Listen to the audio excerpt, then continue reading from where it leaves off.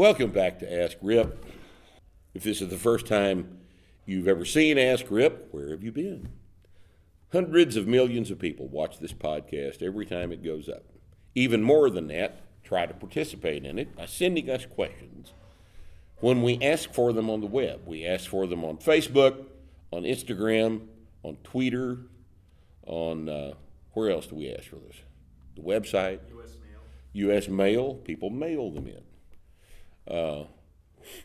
When we ask for them, we get hundreds of millions, if not billions, of responses to our call for questions every time. So when you see Ask Rip go up on the web, get your questions in. You ought to have them ready before you see that so that you don't have to waste precious seconds sending them in. Because, you know, after 4 or 5 seconds after these go up, we've already got so many we can't really, use them all. We can only use a few of them at one time. So have these ready in advance. Be thinking about them. Think about questions for Ask Rip all the time. When you think of a question, write it down. Jot it down right then.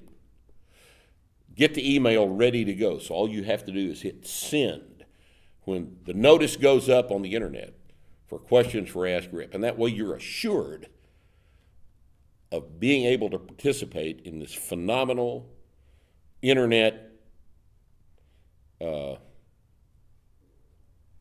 craze. That's the word I was looking for, craze, all right? I was thinking more tour. Tour de force. Tour de force. Internet tour de force. So here's how it will go. You'll send them in. We will print them out on little pieces of paper.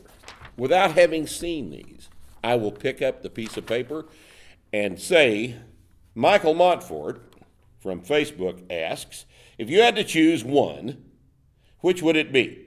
Folgers, Bud Light, Jim Beam, or Sumo?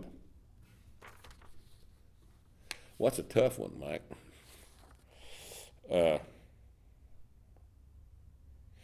I think probably Wendy's.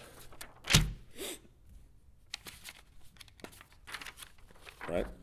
All right, Sarah Louise asks, are there any plans to bring starting strength to the UK? Well, Sarah Louise, it just depends on what you mean by bring starting strength to the UK. You can buy the book in the UK. We ship to the UK all the time. Who's our distributor over there? Pullum Sports. Pullum, Pullum. We've been selling through those guys in the UK for a long, long time. You can get all of our stuff over there through them. We ship directly to the UK. Amazon.co.uk sells our products. Amazon.com ships to the UK. The books are already in the UK. If you mean when are we going to bring the seminars to the UK, and we get this question all the time about bringing a starting strength seminar to foreign locations. And the problem with this is we don't have enough coaches in the UK or really anywhere else right now so that we can rely on local help when we get there. The seminar is it's labor intensive. We have 5 platforms. For a 25 count seminar, we have 5 platforms. The coaching ratio is 5 to 1, and that's all it will ever be. Sometimes we go to 30 in a big enough gym, but we have 6 coaches so that the coaching ratio remains 5 to 1. And then we have an extra person that functions as a supervisor for all the platforms. So if we were to come to UK for a 25 person seminar, we'd have to bring 6 people. As you're aware, transatlantic travel is hideously expensive. We're not made of money. We'd have to come in on Thursday. We'd have to charge way too much for it. You wouldn't be able to afford it. And to make that work, we would have to probably do one location on one weekend, stay the week, do another location the following weekend. That would require that all 6 people be off work for about 10 days, and it's just not something we can get done at the present time. It shows just logistical limitations prevent us from doing that. So, Sarah Louise, it looks like you're going to have to get on an airplane and come see us. And you would not be the only one in the room, because every seminar we have 3 or 4 people from out of the country that attend. So we know it can be done. You need to do it. All right? Now, this one is hard to pronounce. Jonga Dornell, something like that. All right? You know who you are.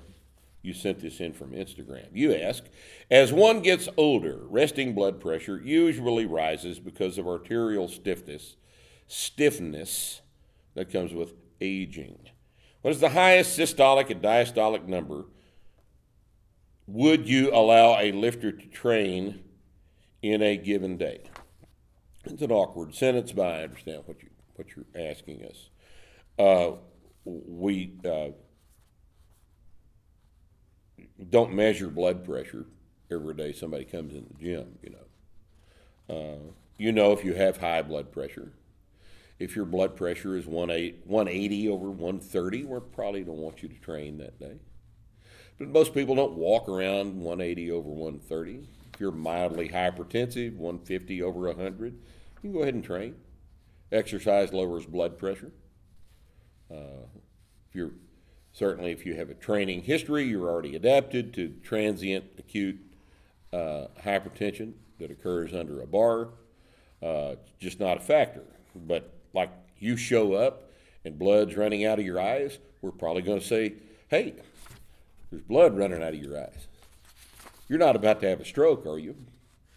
And if you lie to us and say, no, blood normally runs out of my eyes, man, I'm ready to train. And you get under the bar and you have a stroke, we're just going to call your next of kin. Okay? Now, Lucas Pluds. Luke Aspids. Esplod, I don't know. Why is it so fashionable on Instagram, have these bizarre handles? It can't be pronounced. Well, anyway, will the progressive overload on deadlifts and chin-ups be enough regarding arm biceps development, or it would be advisable to perform some biceps curls sometimes?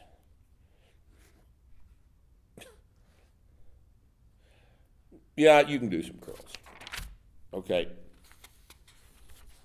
Sure, do some curls. Just do them after you get through your training. Okay? M. DeBean from Instagram also asks, Rip, is there a weight limit that a person with osteoporosis can lift?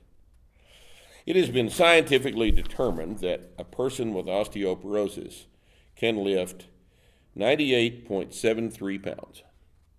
And that's all. Science. It's a scientific fact. Now, PVC 93. Ask Rip, to wear or not to wear a belt on bench? It's like a question. I wear a belt when I bench. I think most big benchers like to wear a belt. It keeps you a little tighter under the bar. I advise it.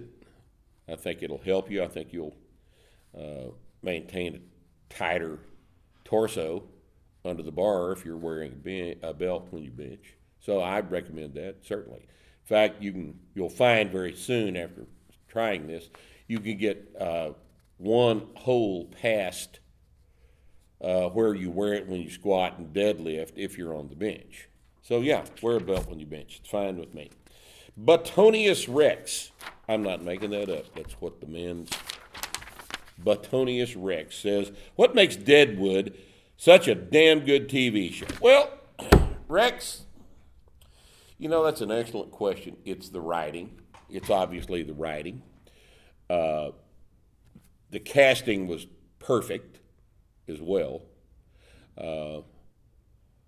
Ian McShane playing Al Swearingen was just a stroke of genius. Those of you that haven't watched Deadwood, man, get caught up. You're out of the conversation. until you watch all 3 seasons of Deadwood. It's the writing. The writing is at such a high level that it's just a fascinating show. I've probably watched all 3 seasons of the thing 4 or 5 times. It's the best thing that's ever been on television. There's no doubt. And I don't want to hear all this Breaking Bad shit. I'm not interested in Breaking Bad. Deadwood is where you need to be. In fact, you the other day sent me a link. They're actually shooting the movie. Is that right? They're shooting it, or is it in pre-production, or what was They the? were shooting it 3 weeks ago. It might be done already. Oh, it'll take them a while to shoot that. Summer.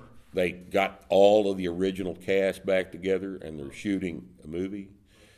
And Set 10 set 10 years years later. later. Pierce Brosnan died, of course, so they've got that character's probably been removed, but everybody else was available, and they paid them good, and that thing will be a big hit movie once it comes out, because enough people have watched the show since then to be a big audience for it. And if you want to be a part of this internet tour de force, then you need to get caught up on the 3 seasons of the show, and that way you can play when it comes time. Okay? How long? We got one more? 13 minutes. 12 minutes? Well, this would be a good last one. Hunter S. Chompson says, he asks, why am I so lonely? Because you're an asshole, Hunter. Thanks for watching.